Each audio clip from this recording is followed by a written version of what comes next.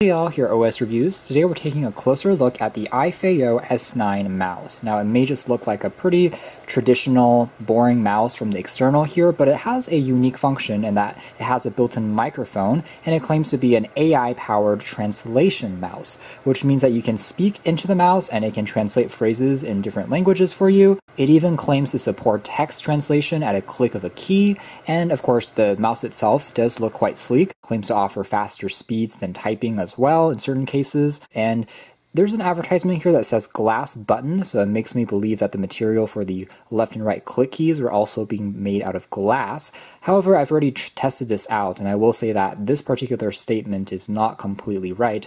The faceplate is still being made out of plastic. Finally, the 500 mAh capacity rechargeable battery can be claimed to last around 200 hours before you need to recharge it again. Packaging is kind of generic for something that's a bit more interesting on the inside. So we have just the mouse itself, and other accessories include a carrying pouch as well that you can use to take the mouse when you're putting it into a backpack, as well as a micro USB charging cable. Of course, USB Type-C would be even better, but for this price, it is what it is. There's also a quick user guide that includes the link to download the software. The design of the A9 mouse is nothing too special, I'd say. It does have a very low profile, however, so it's easy to take with you when you're traveling. However, it's not quite as large as a conventional mouse in terms of the thickness, as you can see there. So when you are putting it into your hands, I personally find the grip itself to be maybe a bit more flat, so that does take a little bit of adjustment. But aside from that, it's a full-size mouse, so it's comfortable enough to use. And then the actual left and right click keys have a texture to them, and they feel pretty tactile when pressing down,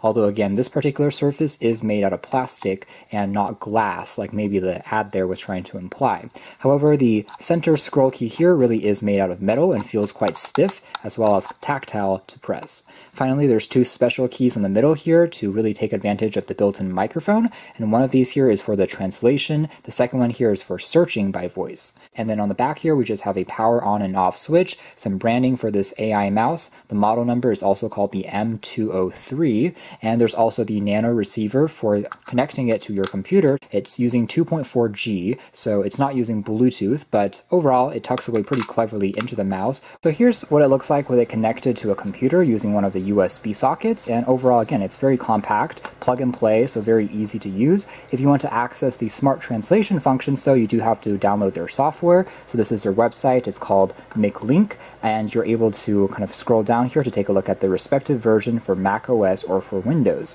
That includes things like your native language that you're speaking into, so by default it recognizes between Chinese, English, Japanese, and you can also take a look at the DPI settings for the sensitivity of the mouse. It goes all the way up to 1600, but you can also turn it down. Versus something that's less sensitive, you have to make a larger movement in real life to get the cursor to also move in that direction. So depending on your desk surface area and what you need to do, you can also change those settings.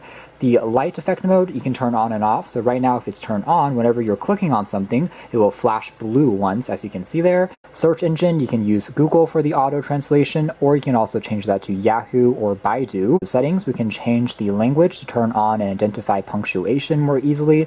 We can also change the translated text into another language. This gives us a more complete list as well. So if you don't want to use one of these features, you can turn it off or disable it. And then finally, there is a quick help tab that takes a look at if the microphone has been detected on the mouse itself. As far as being a regular mouse is concerned, overall the sensitivity is quite good. It's a laser mouse, so everything works well as long as you're in a flat surface, and it's also a very quiet mouse as well, so it doesn't make too much sound as you're pressing down on the deck. However, the translation part, I will say, is a little bit more hit or miss. The software is definitely not the most polished thing, so it will have some occasional glitches, but here's a quick demo. I can tap on the speech key here to basically do a speech translation from English to Chinese right now. Let's do a test.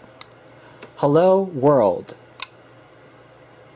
And you can see it didn't really recognize what I said, so if you're in a slightly noisier environment, the microphone might struggle a little bit. Let's try it again. Hello world.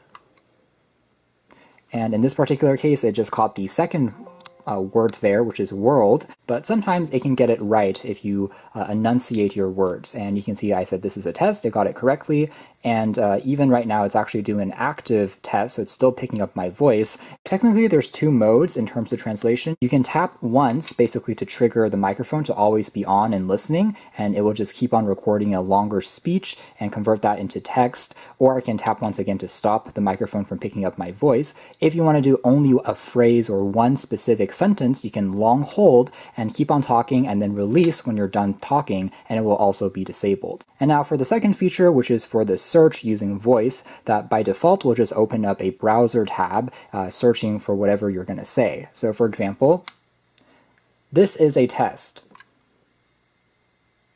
You can see it's recognized that.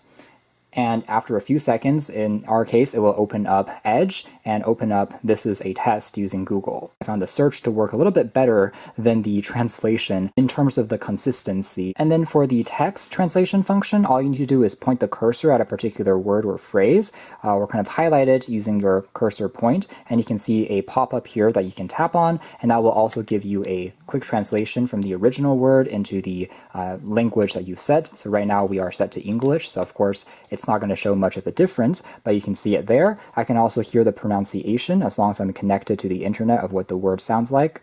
Unfortunately. So that's more or less it as far as our quick review of this A9 AI-powered mouse, or the M203, depending on the model that you're looking at. It really is just combining a regular mouse, which is wireless, with a built-in microphone, and then has a software that you can download that combines some tricks for voice search, voice translation, and text search translation as well. As a voice translator, it's definitely not perfect. Application at least requiring some optimization, but kind of what I was expecting for something that's so cheap, again, under 20 bucks.